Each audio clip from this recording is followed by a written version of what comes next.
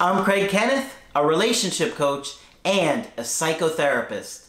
Every relationship is different and every breakup is different.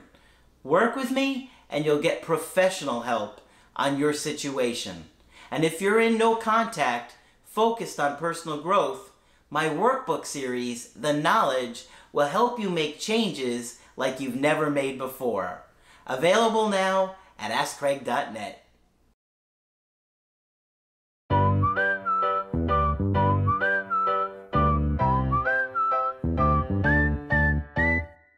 Hi there, I'm Coach Craig Kenneth, and in this video, I'm going to be talking to you about if you believe your ex is not coming back. Many of you are going through a breakup right now and things feel hopeless. You don't think your ex is going to come back. They've been cold with you. They don't want to talk with you. And every attempt that you've made to reconnect with them has probably made things worse. Unfortunately, this is what happens when we're going through a breakup.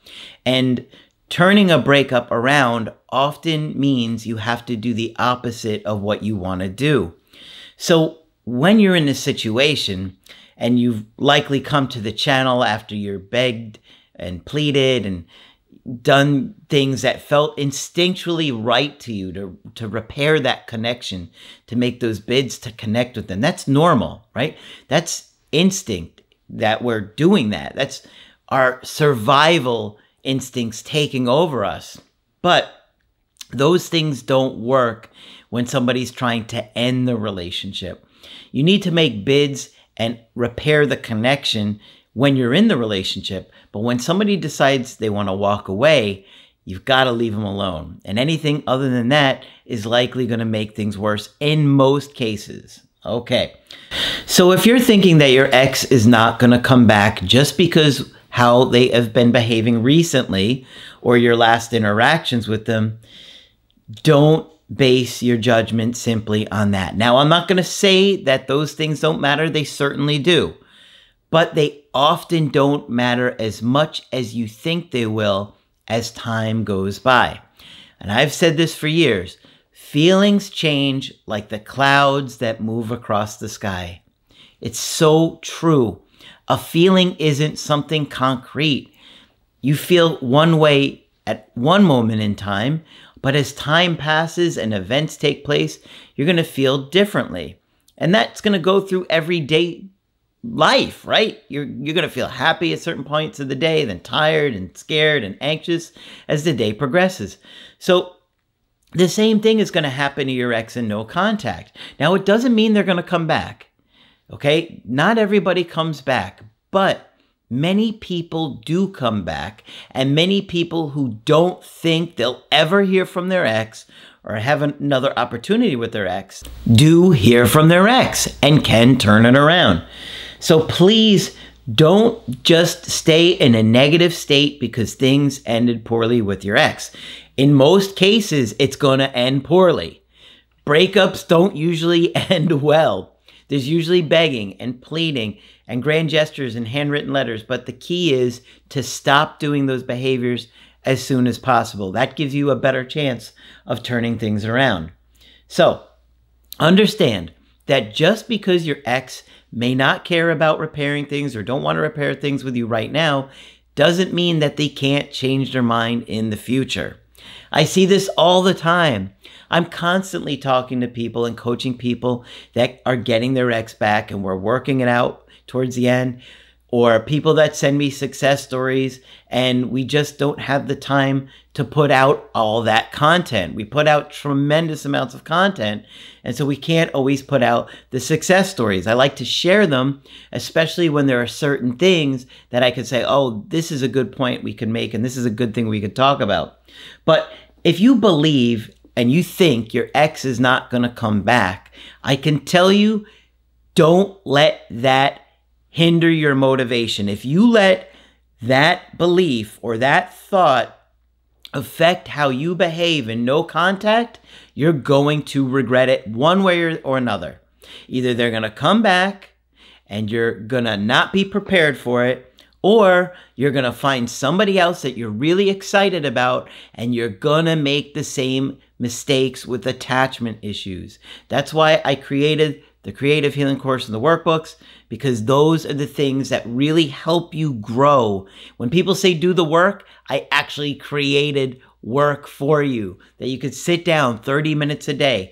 Even if you get workbooks 1 through 10, that's 96 videos, I believe. I mean, how long is it going to take you to watch 96 videos and answer questions about those videos? It's going to take you a long time, and it's going to really change your life. So today I've got a really good success story from somebody who, you guessed it, didn't think their ex was ever going to come back. So let's get into this one. It's a little bit long, but you're going to see all the things that happen. You probably had a lot of these same things happen in your breakup. They said, "Hello, Coach Craig. I wanted to share a success story that I felt I owe you." Please share your success stories with us. You can always email them on the website. My email is on there. Just put success story in the title, and we love to see those things and share those things. So always send a success story when you get one. Believe it or not, a lot of people don't send us success stories, and then they wind up in another breakup years later, and they tell, "Oh yeah, by the way, I've been with so-and-so all this time." Well, did you send me a success story? No, I didn't send one. Come on, guys. We want to know when you have a success story. Just like right now, when you see other people succeed, you want to see how they do. They said, "I have to admit, you and your channel has changed my life in ways that I didn't think were even possible. Like many people that find your channel, I was going through a painful breakup, the worst pain of my life." I can relate with that. You know, I've openly joked about all the symptoms I've gone through in my breakups, you know, and I've talked about my situation with the Applebee's girl. And sometimes people say, "Oh, I think Coach Craig is still hung up on that." Not at all. But the reason that I talk about that is that breakup was so profound for me and for so many different ways. And I learned so much about myself, so much about breakups. And I truly empathize with you guys when you're going through it, because I know how bad it was for me. So the reason I bring up that breakup is not because I'm longing for her. It's just that I'm trying to share with you that I get why you're going through this. I went through this, and that is why I do this. My whole life has been affected by breakups. I had parents that were each married 3 times. Okay? So I've been really wanting to understand this stuff my whole life. My girlfriend and I had broken up after 2.5 years of being together, and I made every mistake in the book. But because of your work, I truly transformed myself, and I've changed my relationship with my girlfriend. Yes, she is my girlfriend again. I'm getting along better with my coworkers, and I understand my parents for the first time in my life. Yes, this is so enlightening when we learn about attachment theory. It just gives you an insight and an understanding of mental health. And that's what I'm trying to do with teaching that stuff, is really help you understand that those things really have a big impact on our romantic connections. I don't know where to begin with this, but honestly, I think the thing that shocked me the most was how quickly things fell apart with my girlfriend and how fast everything spiraled out of control. Things got so tense, at one point, people in her apartment complex threatened to call the police because we were arguing outside in the parking lot. But I'll get to that. I'm in my early 30s and my girlfriend is almost 30 years old, and we have had a great relationship and friendship. Now that I found your channel and your work, I realize that there were a lot more things going on than I could have ever understood. I now see that I have an anxious attachment style and my ex leans more avoidant. And I used to make a lot of small gestures to show her that I loved her, but now I realize those things made her feel guilty and it wasn't her love language. Around fall of last year, I noticed my girlfriend was kind of bickering at me more. She was getting more irritated by me and seemed kind of put off when I would try and be affectionate with her. Okay, there's him being anxious and wanting to fill that closeness, fill that space with closeness, and it's overwhelming her, and she's probably getting annoyed by it. And when she would get upset and back off, Instead of just giving her space, I used to say things to make her feel guilty about it. I would try and pressure her. I didn't even realize it at the time, but I was getting under her skin. Yeah, those are those things that we often see our parents do, and we reenact those things. We have to break that cycle. Breaking the cycle takes work, guys. It's not easy to break those things that our parents did, that we saw so many years as children, that it's in our unconscious. That's why I have the creative healing course that really gets in depth with that stuff, because to break that cycle and create healthy new patterns, it's going to take work. If you're 30 years old, you've been seeing this for roughly 30 years of your life, with your caregivers, I mean. And so undoing those things and replacing it with healthy behaviors takes time and effort and emotional self-control. If I'm being honest, her being distant with me and not wanting to be as affectionate was getting on my nerves. Lo and behold, we were in the anxious avoidant trap. So the holidays went okay, but I have to admit I wasn't feeling too good about the relationship. There were even moments where I considered ending things. How many of you guys were thinking about ending it with your ex at some point, that you weren't happy with them? It happens a lot, right? Things aren't always perfect. You know, even for your ex, you got to understand, I bet there was at least some day, some point, some time where you thought about breaking up with them. So don't try to villainize your ex. Be careful of that. Be mindful of that, because, people aren't perfect. There are no perfect people allowed to watch our videos, unless it's Margaret. Okay. Both of my parents always argued and bickered, and my mom constantly guilted my dad. See, that's what he was just doing. And I think I was doing the same thing to her, kind of replaying what I had seen my whole life. See, you see, he's really learning this stuff. He's doing the work, and now he's seeing it.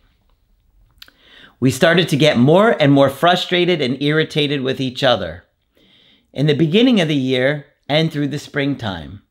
At that point, she said she wanted to start doing more active stuff outside with some of her girlfriends, like tennis, kickboxing classes, and going to the park to ride her bike. But when she wanted to do those things, I was like, well, why don't you want me to go? Yep. And, if she wanted you to go, she would have invited you, but she needed some space. She wanted some time with her friends, and that can really trigger us, hurt our feelings too. My feelings were getting so hurt by everything. See that? I see these things. I already could tell it was going to hurt his feelings. My feelings were getting so hurt by everything, and I just became more and more upset the more she would want to go out with her friends, and it was just girlfriends, by the way. And then she would start looking for reasons not to see me. And it was, I think, because she was losing attraction for me, because I wasn't in a masculine place. I was looking really insecure and uncertain.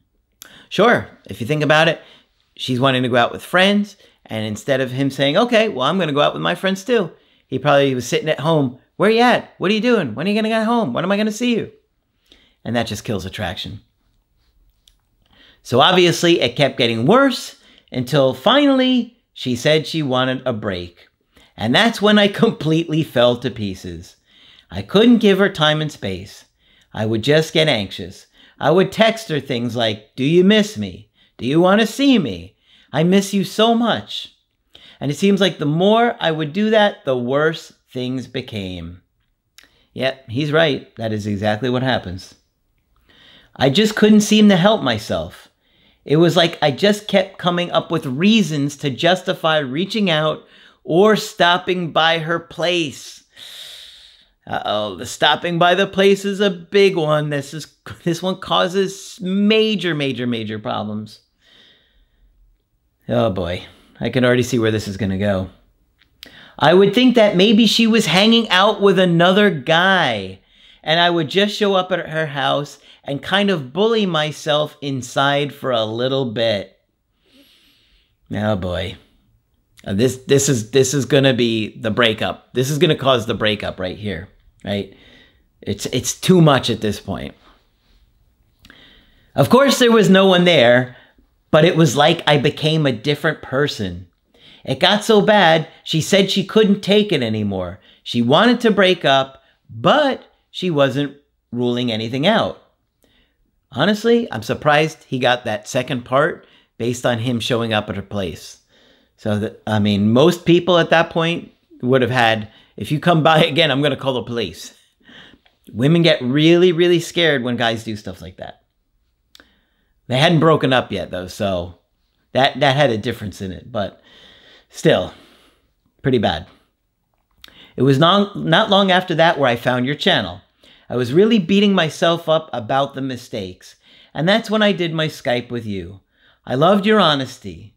I was afraid of what you might say, but you put things in a way that was very helpful to understand and sincere, but honest with everything that you told me. I was literally shocked anytime she would reach out. Okay, right? This is you guys. You're shocked when your ex reaches out. You can't believe it. I can't believe it. I just had an email this morning. I can't believe it. I believe it. I see it all the time. I know what you're going through before you even know what's going to happen and how it's going to get there. When you see these things day after day for many, many years like I have, you kind of know what tends to happen. Now, of course, every situation is different, but there are a lot of tendencies that happen with people.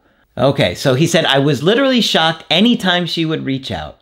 And she would kind of do these breadcrumb things where she would text me and then I would text her back and she would disappear again. Then a few weeks later, she would text again and disappear again. Yep. And if you're going through that, it's going to scare the heck out of you. Right? Because you're just going to be so confused. Had I not found your channel, I would have completely lost it because those things were triggering me so bad before. I felt like a crazy person at times, but this time I was able to stay more centered and I just kept reviewing the notes from our call and it really brought me a lot of peace. I think it was about the 5th time that she reached out that something felt a little bit different and she seemed a little bit warmer. So that's when I asked her if she'd like to get together and catch up. She seemed reluctant at first, so I stayed calm. That's where a lot of people would panic.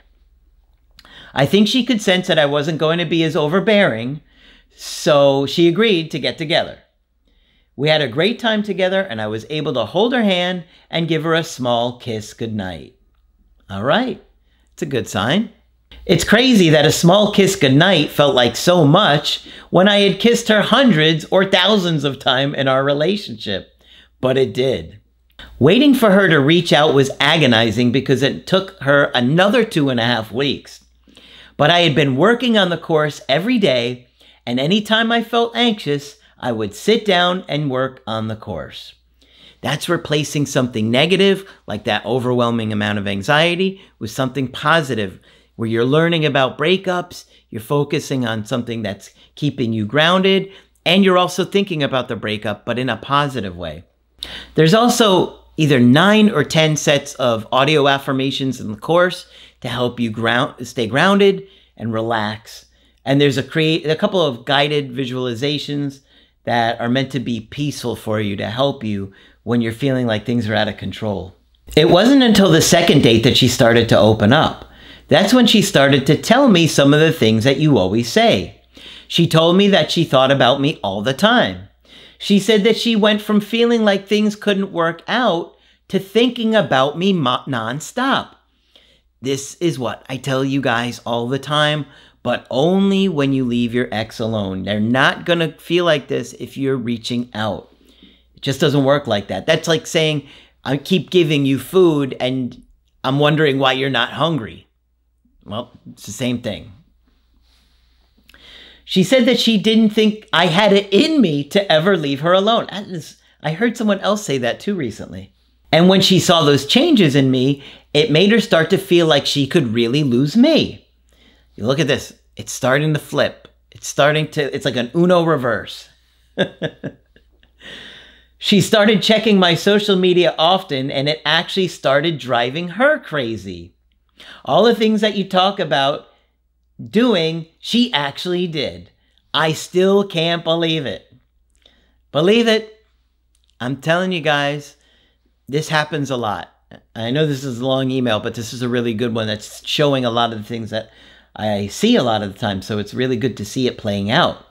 I just kept focusing on having a great time with her and showing her that I was more emotionally stable, and slowly the attraction came back. There was one day I felt so much anxiety to talk about the breakup. What I warned you guys about, talking about the breakup. I thought that's what we needed to do all those years ago before I understood any of this stuff. That's what I thought. We got to talk about the breakup. We have to talk about this. Talking about it just makes people overwhelmed. It really makes it worse. And wanting to talk about what happened, but your words really stood with me and I was able to resist, LOL. That made a huge difference because it was only a couple weeks after that she said she wanted to fix things and get back together, and that she could see a lot of changes in me. I really thought I would be the one person who didn't hear back from my ex. I was absolutely convinced of it. And here we are, back together. I know that everything is still fresh and new, and I still have to be careful. I'm going to put myself on probation for another 9 months from the day of writing this email. I'm going to keep doing your creative healing course and the workbooks until I know deep in my heart I will never regress back to that old version of myself. You, Margaret, and Victoria have truly changed my life. Even if for some reason we don't work out, I know that this version of me can handle anything that comes my way. I just want everybody to know that there is hope, and hope is a good thing. Hope kept me motivated, but fear kept me on my toes. Yeah, I think that's something that I told them on the call, because like when I told you I've done stand-up comedy for many years, I used to get a lot of anxiety before big shows, you know, not the smaller shows, but like, you know, when there's like 300, 350 people in the crowd, I would get very anxious and I would kind of pace I would pace over and over again, reviewing my jokes over and over again. Why did I do that? Because I always wanted to have the best set of the night. I always wanted to be the best. Now, that didn't mean I was always the best. I certainly wasn't. But that kept me wanting it. That hunger and that anxiety always made me relentless in that way. Over-preparing. I told you guys, I love to over-prepare because I'd much rather over-prepare, and if it doesn't go well, I feel, okay, well, I know I've tried my best to prepare for that, then under-prepare and think, I wish I had done this. I regret not doing that. So I like to use that anxiety to keep me sharp. Last thing he says here is, your situation may seem hopeless now, but when you stick to the strategies, you'll be surprised how much things can change. Excellent email. Thank you for sharing it. Guys, I know you think your ex isn't going to come back and you can't turn it around. I know it. Believe me. And I'm not telling you that everybody can turn it around. Not everybody is emotionally equipped to do it. Not everybody will even have a second chance.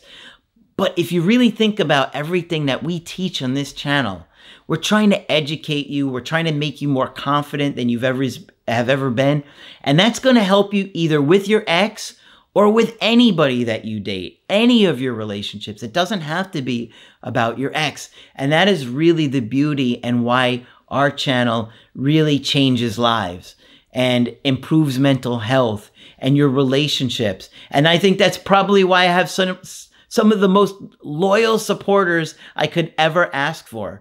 You guys are just incredibly supportive and motivating, and I really appreciate each and every one of you guys. And you know, Margaret did too. I mean, you should have seen the amount of research Margaret used to do every week for the videos she would write. She would read books, entire books, just to learn a topic, just to share about it and present on 1 or 2 videos in a week. I mean, that's the level of motivation we've had here to change lives. So thank you guys for all the support. And of course, if you want to get my help personally, you can get that on my website, askcraig.net. I do email coaching and I do Skype. You can get my creative healing course or the knowledge workbooks only on my website. But that's it for this video. I'm Coach Craig Kenneth, and I will talk with you soon.